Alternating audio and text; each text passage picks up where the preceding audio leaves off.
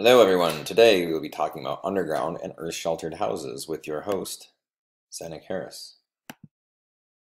For thousands of years, people have lived in subterranean houses. Examples include caves, pit houses, and cliffside dwellings. Underground earth-sheltered homes began to gain popularity in the 1973 in the United States after the energy crisis. They were popular among environmentalists and homesteaders. There was a back to the land movement that was kind of a byproduct of the 1960s, kind of the hippie movement. That coupled with high energy prices, after the energy crisis, caused some people to start thinking about different ways they could live to save energy, and they decided to start living underneath the ground. Here are some cliffside dwellings that are in the Gila National Forest in New Mexico. It's a pretty cool area where you can go check this out, walk up a trail, make your way through some of these old ruins. Not really sure how old they date. I did visit there in 2015. It was definitely worth the trip, worth the time. If you ever find yourself in southwest New Mexico, you should go check it out. So some advantages to living underground: require significantly less energy to heat and cool underground houses. That is because the surrounding earth and material maintains a constant temperature of approximately 50 degrees Fahrenheit. I believe you need to get anywhere between 24 and 60 inches below the earth's surface, depending on where you live, in order to get that constant temperature. It's most efficient in areas with extreme climates. If you use passive solar heating, there's almost no energy used to heat the house. Again, it depends on where you live, what kind of system you have, but passive solar is using the sun's heat to heat up a room just by, having either a greenhouse or a little solarium, where you can kind of see behind me right here, there is some south-facing windows. We get a lot of nice sun exposure through there, and it'll heat up our home pretty well. Yeah, and with the, base temperature of roughly 50 degrees, if you're buried below grade, you only need to heat up about 20 degrees to get to room temperature, to get to 70. And in the summertime, when it's really hot out, it doesn't really get that warm below the ground, so there's very little energy required to cool the house. There's less exterior maintenance if you only have a small portion of the home or none of it exposed to the outside elements. If it's buried below the ground and it was constructed properly, you shouldn't really need to perform any maintenance. You might only have, a small amount of painting and cleaning to do on the outside of the house. They offer greater protection from extreme weather events, whether it be high windstorms, hailstorms, snowstorms, tornadoes, earthquakes even. Yeah, being below the ground, you have less of your home exposed, and that in turn can lower the cost of your house insurance. Research shows as global greenhouse gas levels rise and climate change continues, weather will become more severe. So there might be a time when it's really, the best way to go is to live underneath the ground. They offer an unobtrusive presence to the surrounding landscape. And residents tend to have a greater connection to the earth because you're living, with the earth as opposed to on top of it, I guess could be one way to say it. Yeah, you have, grass, you may have trees growing on top of the house. You don't have this big box just sitting out kind of exposed to the elements. You're kind of buried and tucked away down below the grade, below the ground, and people tend to feel more in tune with their property, with the planet by doing so. It's a nice example of a earth-sheltered home. You can see it's got a little area above up here, probably get some nice heat up there. There's some glass exposed on the front, but you have the nice insulative properties of the earth buried on top of it. Some design considerations: the topography, the hydrologic factors of the building site, directional orientation of the house, the soil type, your building materials, ventilation, and waterproofing. Topography, the geologic and elevational properties of the building site. Building at the base of hills offers advantages and disadvantages. The steeper the slope, the less excavating is needed.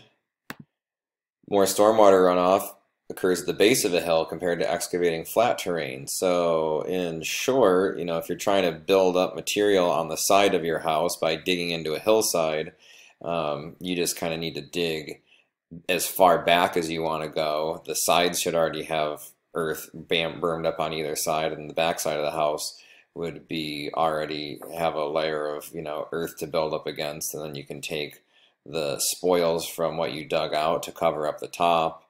If you are digging out in an area that's flat, you need to dig down as deep as you want to go in all directions, and that can be a little bit costly. So you can see here's an example of an area where somebody is trying to build an underground house in an area that seems like there's maybe a gentle slope right here, but there is a huge area that they've had to excavate, and presumably they will cover this back up with dirt. I didn't really see a finished picture anywhere online of this house or structure, but it looks like it'd be pretty cool. These domed features are pretty common. They have a higher, they can withstand a higher compressive load as opposed to a flat surface. Arches can, you know, withstand a bigger load than something flat. Directional orientation. Climate plays a large factor in determining which direction the structure will face. In areas with very cold temperatures, the southern exposure is best. You're going to get the most sun hitting the house at that point. You're going to be able to gain the most heat through passive solar techniques. And in areas with very high temperatures, the northern exposure is best because it will reduce the amount of energy needed to cool the structure with less sun beating on any part of the home that is exposed. Soil types. The best soil for an underground or earth-sheltered house provides ample drainage and can withstand high compressive loads. Sandy soils with gravel are ideal. Soils that are high in clay are least desirable. Sandy soils allow for ample drainage and can compress well, so there won't be much shifting. Soils that are high in clay have poor drainage. They expand when they are wet, and once they're wet, the hydrostatic pressure, the amount of water or pressure that they are going to be exuding because of the amount of water in it will put heavy loads in the structure and can lead to structural damage. Concrete and concrete masonry units reinforced with steel and concrete are the most popular because they're very rot resistant, they're relatively cheap, and they withstand high compressive loads. Steel is more expensive and will corrode if exposed to moisture. Wood can be used for light structural applications, but it rots easily, it's prone to insect attack, and is best used for interior work. Tires filled with rammed earth are an option that some people choose to build the walls of an underground structure. These are commonly referred to as earth ships, pretty popular in New Mexico. Here is a picture of the earth ship biotexture, I believe it is, earth ship biotexture visitor center somewhere in New Mexico. You can see here's just an example of the, you know, old tire filled with rammed earth. They kind of stack them up like bricks.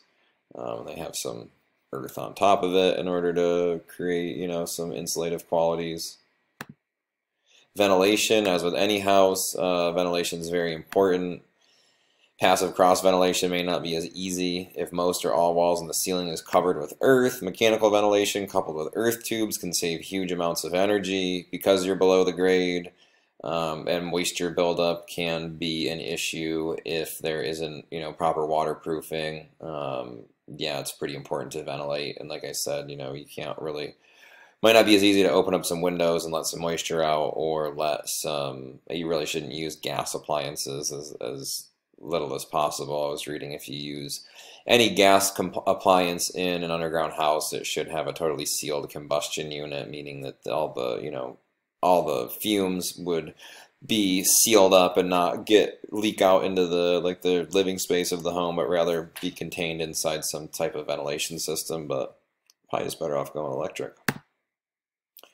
Here is a basic earth tube design. Get back to that. They are ducts that are buried underneath the ground that again take advantage of the constant temperature of the earth. In this rudimentary diagram, you can see that it's 0 degrees outside, but air is being drawn in through the inlet, and by the time it makes it into the underground, which apparently is just a box, it will gain some heat because it's 50 degrees as it enters. That could be going through, some kind of heater here, or there could be some passive solar going on, and the air then is exhausted back out through another earth tube, that again will, hopefully get no cooler than 50 degrees by the time it exits the duct. And this website that I was reading explained how if you have the inlet and the outlet next to one another, you can save energy by eventually you might be actually drawing in some of the exhaust air back into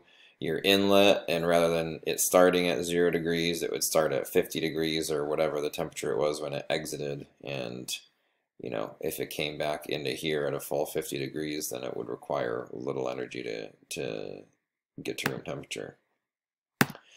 Waterproofing is a very important step in building an underground structure. Everything that will be buried must be waterproof. Synthetic rubber, various plastics, liquid polyurethanes can be used. Liquid polyurethanes are best, used in areas where it would be hard to cover with a sheet material.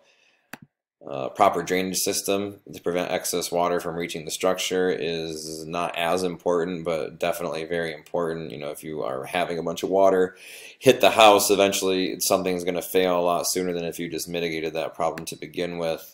One example would be to place a vertical layer of permeable gravel alongside the walls that are waterproofed, which will allow for water to drain and moisture to evaporate. In conclusion, there's many benefits, including energy efficiency, protection from climate, privacy, less exterior maintenance. There's particular design factors to consider. And if you're going to build an underground house, it should be built by someone with experience, or a specialty company, or consult with a designer. And in true conclusion, this is a picture of the Humboldt Coastal, it's the Friends of the Dunes Visitor Center. It has another name though, in Samoa. It's pretty cool. You could go check it out. That was the front. This is the back. Yeah, made out of concrete. These are the bathrooms. It's pretty neat. You guys should go in there and check that out at some point and go for a walk at the beach. But thanks for watching my presentation. I look forward to watching all of yours. Good luck on the final.